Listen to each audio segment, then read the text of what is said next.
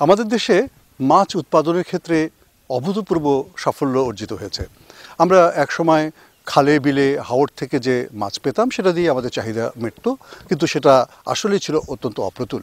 কিন্তু বিগত কয়েক দশকে দেশে বিজ্ঞানীরা, সম্প্রসারণ কর্মীরা এবং অগ্রসর খামারিরা চেষ্টা করে দেশে মাছের উৎপাদন বাড়িয়েছেন। এখন আমরা মাছের যে সরবরাহ পাই সেটির অধিকাংশই আসে চাষকৃত মাছ থেকে, এবং দেশের বিভিন্ন অঞ্চলেই মাছের চাষ কিন্তু সম্প্রসারিত হয়েছে। মাছ চাষের ক্ষেত্রে ময়মনসিংহ একটি সমৃদ্ধ এলাকা।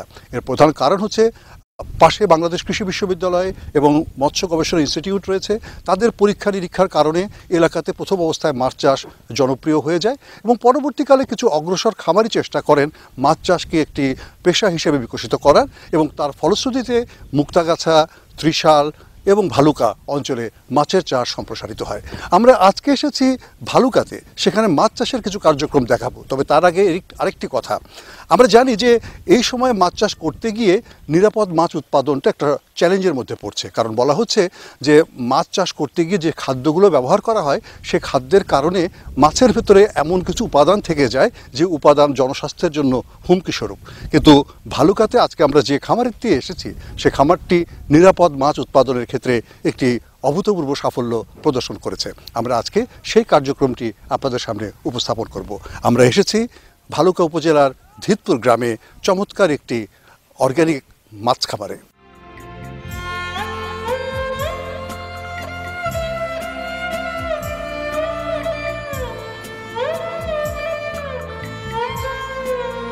ময়মনসিংহ জেলার ভালুকা উপজেলার ধিতপুর গ্রামে এই চমৎকার জলাশয়টির আয়তন প্রায় 11 একর।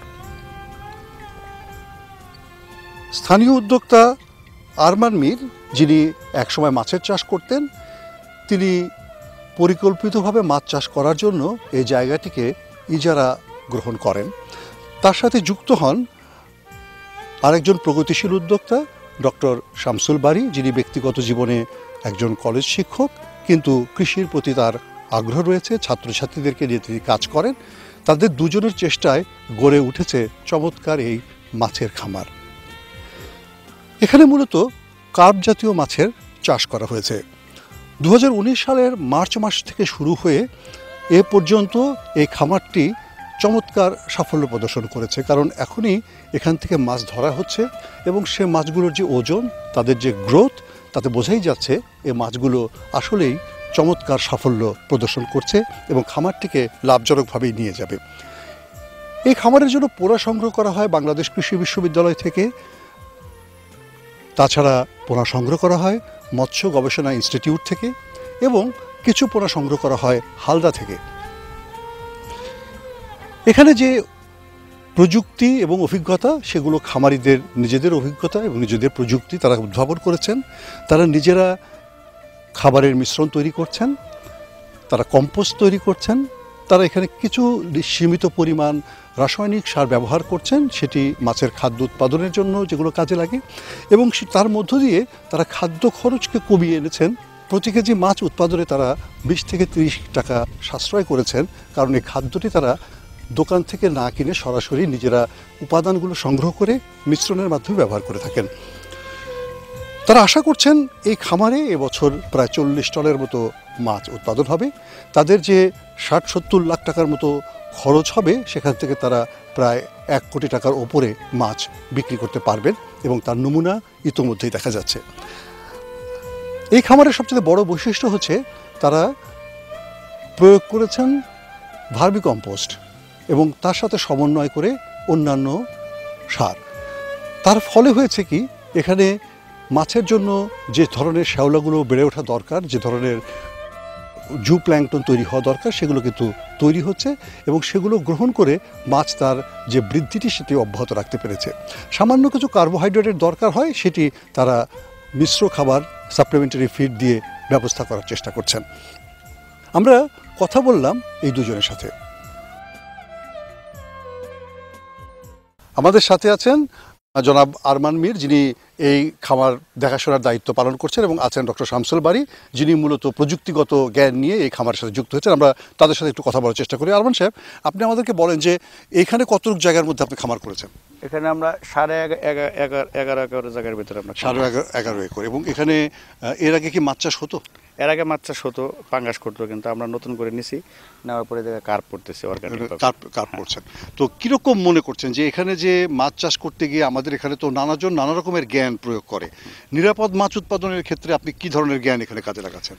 আমরা সাধারণত ডিম থেকে শুরু করে মাছ মার্কেটিং পর্যন্ত নিজস্ব মাধ্যমে আমরা উৎপাদন করে থাকি। যেমন এগ্রিকালচার ইউনিভার্সিটি থেকে আমরা রেনু কালেকশন করে সেটাকে আবার পুকুরে দিয়ে তৈরি করে এটাকে আবার 200-300 গ্রাম করে তৈরি করে এই জায়গায় দিয়ে তারপরে এই জায়গা থেকে মার্কেটজাত করি। তার মানে আপনি বলছেন যে পোনার জিরো থেকে যখন আপনি চাষ করছেন এবং পরবর্তী যখন পরিণত হচ্ছে, এই ক্ষেত্রে আপনার নিয়ন্ত্রণ থাকছে এবং আপনি কোনো রকমের ক্ষতিকর উপকরণ ব্যবহার করছি না। আমরা খাবারের যে মাছের আমরা খাবার দিচ্ছি সেটা হলো বার্মি কম্পোস্টের সাথে সমন্বয় করে আমরা খাবার দিচ্ছি, যা মানুষের শরীরে গেলে কোনো ক্ষতি হবে না, ক্ষতির কোনো কারণ নেই, সম্পূর্ণ অর্গানিকভাবে। আপনার মাছের বৈশিষ্ট্য কি? আমার মাছের বৈশিষ্ট্য এটা অল্প দিনে বড় হবে, খাইতে সুস্বাদু হবে, দেখতে সুন্দর লাগবে। এখানে কতটুকু মাছ উৎপাদন হবে বলে আশা করছেন? আমরা এবছর প্রায় 40 টনের মতো মাছ উৎপাদন হবে আশা করছেন। তাতে কি আপনার খরচ বাদ দিয়ে আপনারা মোটামুটি মুনাফা? হ্যাঁ, খরচ বাদ দিয়ে আমাদের প্রায় 30 থেকে 35 লাখ টাকা থাকবে, মুনাফা থাকবে। তো এমনি আপনারা যে নতুন পন্থাটি অনুসরণ করছেন, তার ফলে কি এলাকায় কোনো রকমের মানে বার্তা যাচ্ছে কিনা? কারণ অনেকে তো অনেক রকমের জ্ঞান ব্যবহার করেন, আপনাদের জ্ঞানটিকে তারা কিভাবে দেখছেন? আমাদের এই প্রোগ্রাম বিভিন্ন এলাকা থেকে লোকজন এসে দেখতেছে, দেখার পরে ওরা খুব আগ্রহ প্রকাশ করতেছে, খাবার কালেকশন করবে, কিভাবে আমরা করতেছি প্রশ্ন করে আমরা আনসার দিচ্ছি। ওদেরকে আমরা বলতেছি এইভাবে করলে মানুষের শরীরে রোগবালাই হবে না হওয়ার ক্ষেত্রে মাছ সুন্দর হবে, দেখতে ভালো লাগবে, খাইতে সুস্বাদু লাগবে এবং নিরাপদ মাছ পাবে আপনারা দিতে পারেন। খুবই চমৎকার কথা আরমান সাহেব। আমরা এবার কথা বলছি ডক্টর শামসুল বারীর সাথে। ডক্টর শামসুল বারী কিন্তু ব্যক্তিগত জীবনে একজন শিক্ষক। তিনি ধামরাই সরকারি কলেজের ব্যবস্থাপনা বিভাগের অধ্যাপক এবং তিনি ভার্মি কম্পোস্ট নিয়ে কাজ করেন। তার ছাত্রদেরকে নিয়ে বিভিন্ন কার্যক্রম তিনি ধামরাইতে পরিচালনা করেছেন, সেটা আমরা দেখেছি। এইখানে তিনি বাণিজ্যিকভাবে একটি খামারের সাথে যুক্ত হয়েছেন কারিগরি জ্ঞান নিয়ে। আমরা আপনার কাছ থেকে জানতে চাই যে আপনি যে কারিগরি জ্ঞানটা আয়ত্ত করেছেন নিজের জীবনে ভার্মি কম্পোস্ট করে এবং অন্যান্য কৃষি কর্মকাণ্ড করে, সেইটি এই মাছের খামারের সাথে কিভাবে প্রয়োগ করতে পারছেন? যে সমস্ত ইনগ্রেডিয়েন্টগুলো সাধারণত ইউজ করা হয়, আমরা চেষ্টা করছি যে প্রাকৃতিক উপায়ে যে মাছগুলো তৈরি করা, অথবা প্রাকৃতিক উপায়ে যদি পুকুরে প্রচুর পরিমাণ খাবার তৈরি করা যায়, আমরা যে মাইক্রোঅ্যালগার কথা বলি, জিওর কথা বলি, টিবিফেক্সের কথা বলি, আর্টিমার কথা বলি, তাহলে ওইগুলো যদি মাছ খায় তাহলে তার প্রোটিনের সোর্সটা, অর্থাৎ তার যে চাহিদা আছে প্রোটিন দিয়ে সে মিট আপ করতে পারবে।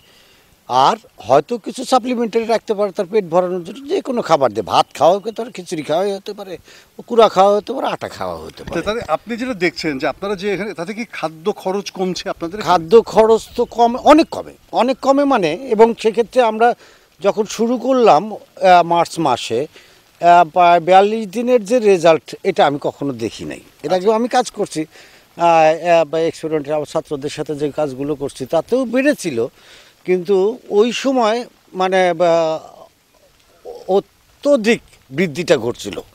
হ্যাঁ, তারপরে হচ্ছে কিছু কার্পের পোনা এসে ওই বৃদ্ধির হারটা কমে দিয়েছে, কিন্তু আমার যে টার্গেট ছিল যে এটা সম্ভব এবং সেটা সম্ভব, এবং এখন পর্যন্ত যে গ্রোথটা আছে সেটা আপনার যদি কেউ বলে যে প্রফিট মার্জিনকে ব্যাঘাত সৃষ্টি করবে, তা করবে না।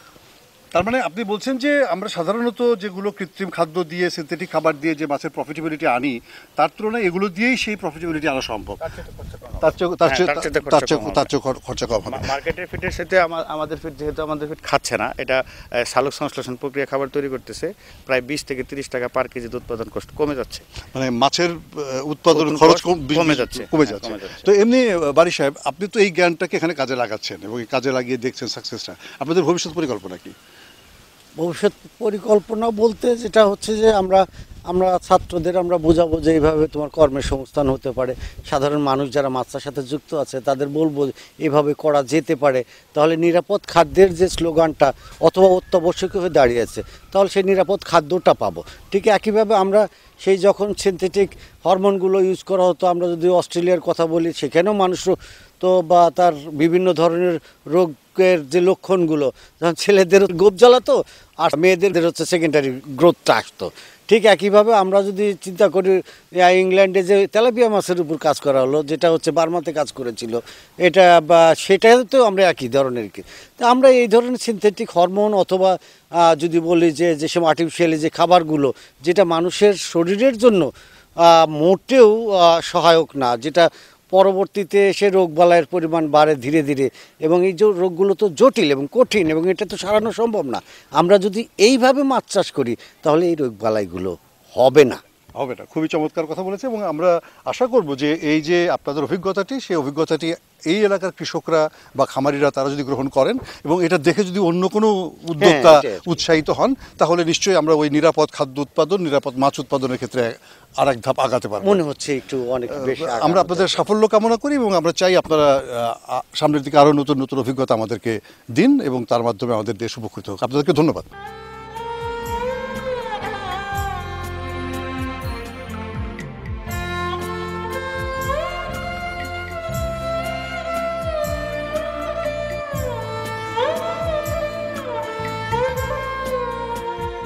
আসল কথা হচ্ছে যে নিরাপদ খাদ্য উৎপাদন করতে গেলে বা নিরাপদ মাছ উৎপাদন করতে গেলে তার জন্য যে সমস্ত কাঁচামালগুলো দরকার বা যে সমস্ত উপকরণগুলো দরকার বা যে সমস্ত ব্যবস্থাপনাগুলো দরকার সেগুলো নিরাপদ রাখার ব্যবস্থা করতে হবে।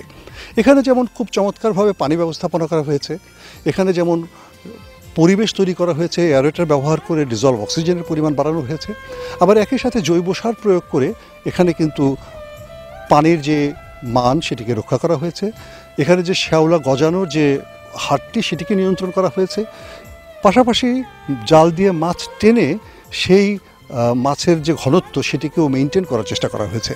তার ফলে এইখানে যে মাছের উৎপাদনটি সেটি কিন্তু কাঙ্ক্ষিত মাত্রায় হচ্ছে। সাধারণভাবে উচ্চ মূল্যের খাবার ব্যবহার করে বা কৃত্রিম বা সিনথেটিক খাদ্য ব্যবহার করে যারা মাছের চাষ করে থাকেন তারা যে পরিমাণ মুনাফা অর্জন করেন, এ মাছ কিন্তু সেরকমই মুনাফা অর্জনের ইঙ্গিত দেয়, অথচ এ মাছটি তুলনামূলকভাবে অনেক বেশি নিরাপদ এবং অনেক বেশি পুষ্টিকর বলেই উদ্যোক্তারা মনে করেন। অতএব এ ধরনের জ্ঞানকে যদি আমরা সঠিকভাবে কাজে লাগাতে পারি, কৃষির যে সমস্ত উদ্ভাবনাগুলো সেটিকে যদি আমরা প্রয়োগ করতে পারি এবং জৈবিক পন্থাগুলোকে যদি আমরা সত্যিকার অর্থেই নিজেদের খামারে প্রয়োগ করতে পারি, তাহলে অবশ্যই মাছ চাষের ক্ষেত্রে আর এক ধরনের নতুন ধারা যুক্ত হবে এবং সেটি নিরাপদ মাছ উৎপাদনের ক্ষেত্রে একটি বড় ধরনের অবদান রাখবে।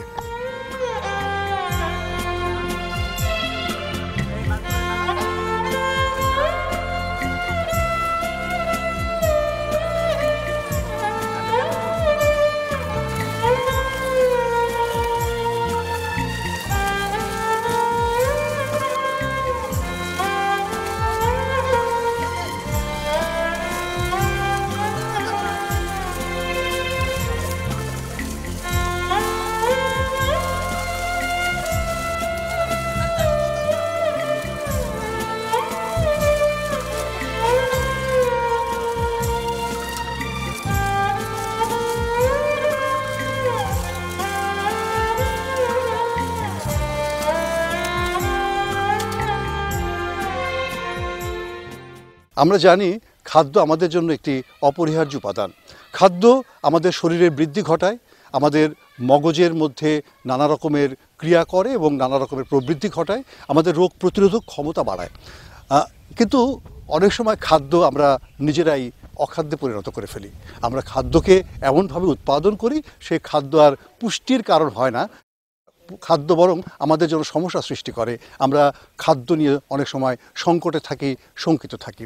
বর্তমান সময়ে এসে কিন্তু বলা হচ্ছে যে মাছ উৎপাদনের ক্ষেত্রে, প্রাণীজ আমিষ উৎপাদনের ক্ষেত্রে কিন্তু নানা রকমের চ্যালেঞ্জ রয়েছে এবং সেখানে বলা হচ্ছে সেখানে মাছ পালনে এবং প্রাণীজ আমিষ উৎপাদনে যে সমস্ত খাদ্য ব্যবহার করা হচ্ছে তার ফলে মানুষের জন্য এই খাদ্য নিরাপদ থাকছে না।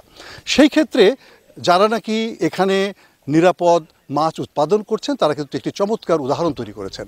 এই চমৎকার উদাহরণের মধ্য দিয়ে আমরা নিরাপদ মাছ পাবো আমাদের জন্য এবং এই নিরাপদ মাছ নিশ্চয়ই আমাদের পুষ্টির চাহিদা পূরণ করতে পারবে, আমাদের রোগ প্রতিরোধক ক্ষমতাকে বাড়াতে পারবে এবং আমাদের জীবনকে সমৃদ্ধ করতে পারবে। এখানে যে সাফল্যটি আমরা দেখতে পেয়েছি এই সাফল্যটি অন্যত্র ছড়িয়ে যাক এটি আমরা প্রত্যাশা করি এবং এই সফলতার ধারাতে আমরা মাছ চাষের ক্ষেত্রে একটি নতুন যুগের সূচনা করি। আজ এ পর্যন্তই। সকলকে শুভেচ্ছা জানিয়ে এবং আগামী অনুষ্ঠানগুলো দেখার আমন্ত্রণ জানিয়ে শেষ করছি। সকলকে ধন্যবাদ।